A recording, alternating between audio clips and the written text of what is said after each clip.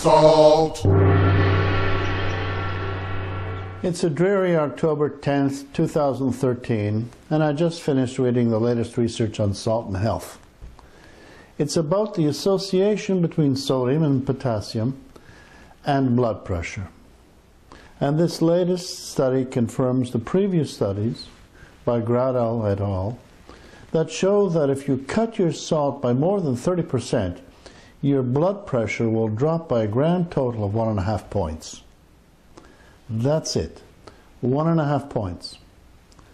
At the same time, Gradel's research showed that this minuscule drop in blood pressure was accompanied by a significant increase in plasma renin, aldosterone, adrenaline, cholesterol, and a 7% increase in triglycerides. It's not a particularly good trade-off, is it? This explains why those people who significantly reduce their salt intake are at a greater risk of disease and death than those that don't.